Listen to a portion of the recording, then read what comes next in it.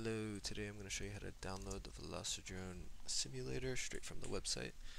So first you want to go to the VelociDrone website, you want to go into the shop, you want to create an account and log in,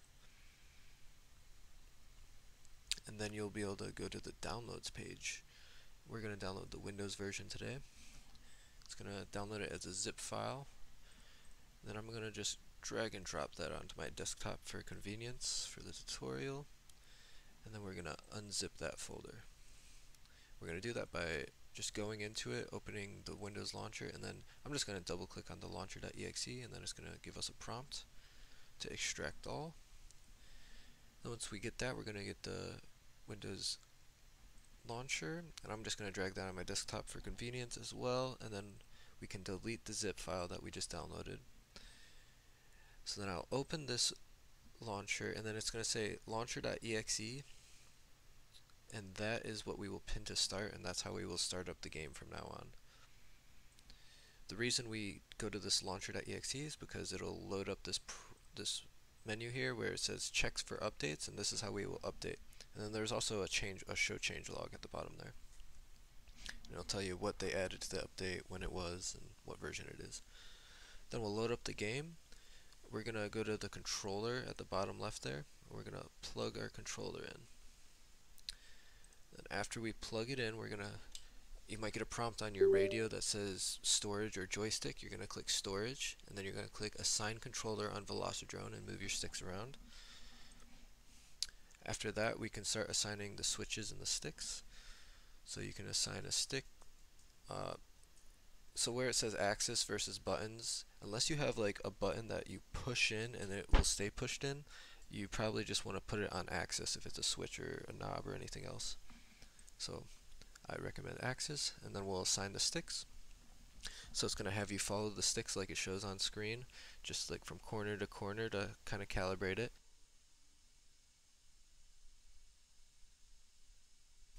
And then after it has you follow the sticks, it's going to tell you to move your roll to the right. For me personally, that would be my right stick going to the right. Then it's going to say, I think, pitch next, and that would be my right stick going up. And then it's going to say yaw to the right, and that would be my left stick. And it's going to say throttle up, and that would be also my left stick. And that is, I think, mode 2, or American controls as I call it. And then the next thing we're going to do is select single player. We're going to click add quad at the bottom left. And then I'm going to just show you the toothpick today. I'm going to add the twig quad that I have already. So we'll just select it. And then we're going to change a few settings here. So I recommend to always keep air mode on. This is so that you can turn your quad when it's in the air even if you don't have any throttle. We're going to set the prop wash to 0%. This is critical if you plan on racing and setting good times. And then we can also just change our camera angle some.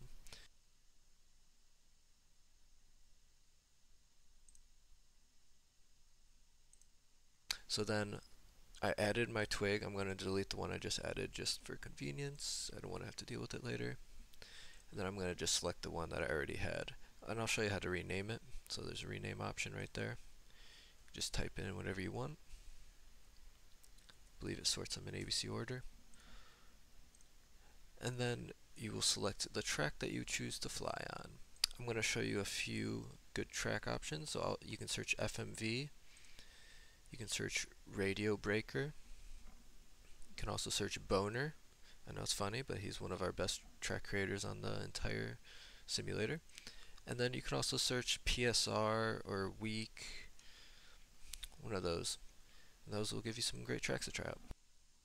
And then if you want to try out a whoop map, I would recommend searching COVID and then picking one of these tracks over here. You can also tell that I hearted some of them. There's a favorite function.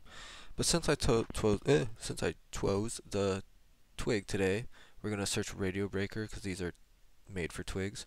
And we're going to go over here where it says game settings. And you see where it says single class 3 laps? If you want your time uploaded on a leaderboard, you have to make sure it's either single class laps or single class 3 laps. And I would also recommend clicking auto arming right below it so that when you start a race and your quadcopter doesn't take off and you don't know why, it might be auto arming, or you might have to like press the arm switch manually. And then you can also go into your settings once loaded up, and you can change your rates on your drone. And then you can also mess with the other settings that you saw earlier.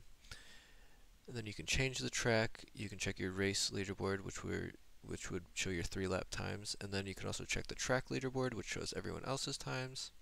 And then you can also go to help to show which keys do what on your keyboard. Alright, I hope this little tutorial helped, and enjoy the simulator. Oh, you can also change your brightness and other stuff right there on the bottom right of the settings. Happy flying, everyone!